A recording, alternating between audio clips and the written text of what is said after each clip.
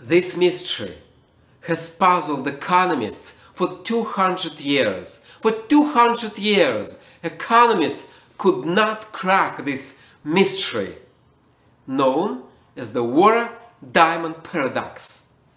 And the water-diamond paradox goes like this. Why are diamonds more expensive than water?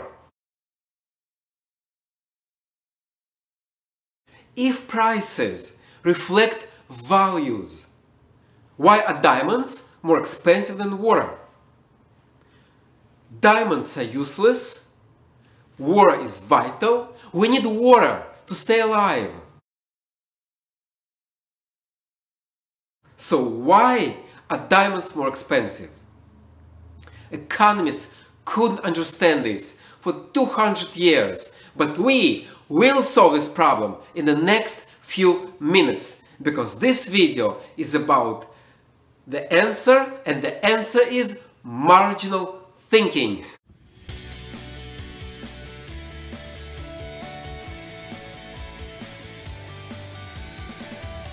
Every time you make a decision, you compare costs versus benefits.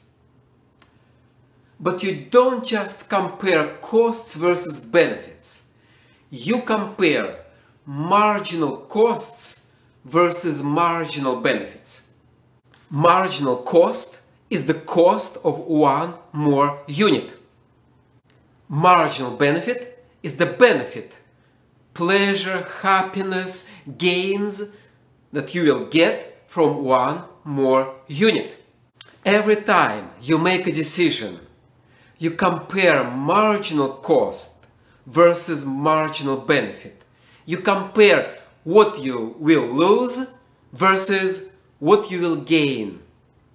You compare the cost of one more unit, the cost of one more cup of coffee, one more glass of water, one more diamond, versus the benefit, the pleasure that diamond, that glass of water, that cup of coffee will bring you. We think marginally. We think step by step. We break down every decision into a bunch of small decisions. We think at margins. Imagine you're deciding whether or not to buy a cup of coffee. When you're deciding, you're comparing marginal cost, the cost of the cup of coffee, the price, with the benefit, the marginal benefit, the happiness, the pleasure you will get from the next cup of coffee.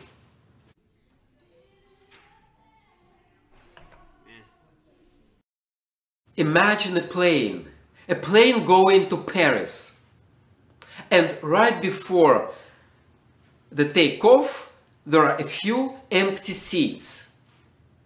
What can you say about marginal cost versus marginal benefit? Marginal cost, the cost of taking one more passenger on board, it's almost nothing. It's the cost of the snack the company, the airline, gives its customers. So it's the cost of the horrible tea and that horrible muffin the airline gives its customers. But the marginal benefit will be the price that passenger, that extra passenger will pay, which is probably a lot. So marginal cost is almost zero. Marginal benefit is a lot. And this difference explains last-minute deals, when airlines slash airfares dramatically. Consider this example. Jack wants to launch a store. He has already invested $1 million and he wants to make $2 million. The store was almost finished when Jack realized that the store will generate only $200,000. And to finish the store, Jack needs to spend 100,000. Should he finish the store? Let's analyze this problem in terms of marginal thinking. We have a few numbers. Let's go over them one by one. So Jack has already invested 1 million into the store. Does it matter? No. Marginal cost and marginal benefit are about the cost and the benefit of one more unit. The past is gone. The past doesn't matter. So that $1 million that Jack has already invested, it's gone. Forget about it. Now, Jack wants to make $2 million. Doesn't matter? No, because now we know that the store will generate 200,000. That's the marginal benefit. And Jack needs to spend 100,000 to finish the store. That's marginal cost. Marginal cost 100,000 versus marginal benefit 200,000. Should Jack finish the store? Yes, because marginal benefit exceeds marginal cost. The wisdom of marginal thinking is this one. When you make decisions, ignore the past. The past is gone. What you have done is gone. There is no refund. What you have done doesn't matter. What matters is what you do next, what you do from now on. What matters is what you will lose, marginal cost, versus what you will gain, marginal benefit. The future matters. There is no shoulda, woulda, coulda in marginal thinking. Maybe you made many mistakes in the past. Who cares? Maybe you made good things in the past. Who cares? It doesn't matter. What matters is what you do next. Marginal thinking is all about the future. How many times people say, I already invested so much time and energy into this relationship, into this marriage, I can't just walk away. That's a wrong argument. What you already invested is gone. And how many investors say, I already invested so much money into this stock, I can't just sell it. Wrong. It doesn't matter how much you already invested into the stock. The past is gone. It's called the sunk cost fallacy. When people cling to the past, to how much they invested into something, to justify their wrong decisions. The past is gone. What matters is the future. You should focus on what you do next. You should focus on the future. Let's now go back and solve the water-diamond paradox. What can we say about marginal benefit of water and diamonds? Imagine you're thirsty and someone gives you a glass of water. The marginal benefit of the glass of water will be huge. This glass of water will save you from thirst.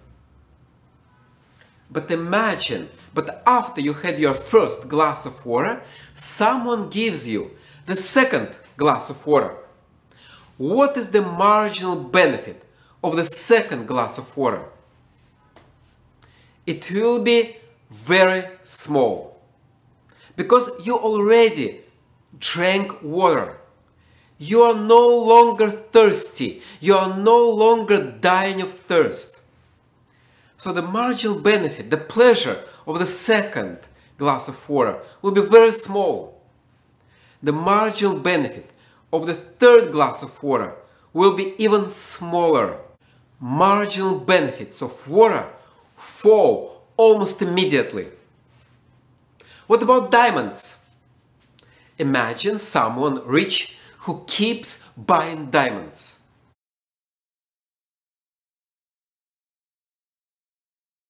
He bought his first diamond, second diamond, third, fourth, fifth diamond. What's happening to the marginal benefits of diamonds? They remain pretty much the same. The fifth diamond is as much as enjoyable as the first one. This guy is not going to say, I already have 4 diamonds. Maybe I don't need the 5th one. No. He will keep buying diamonds, and every next diamond will be pretty much as enjoyable, as precious, as valuable as the first one, as the second one. Marginal benefits of diamonds remain stable. So what do we have?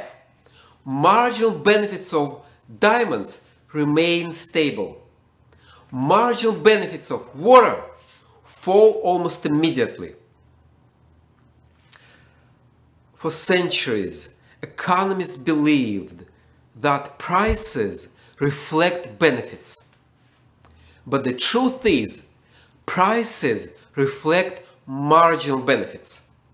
We just solved the 200-year-old mystery, the water-diamond paradox. And you learned how to make decisions, how to think at margins. If you have a question or a comment, put it below. If you liked the video, click the like button. Thank you.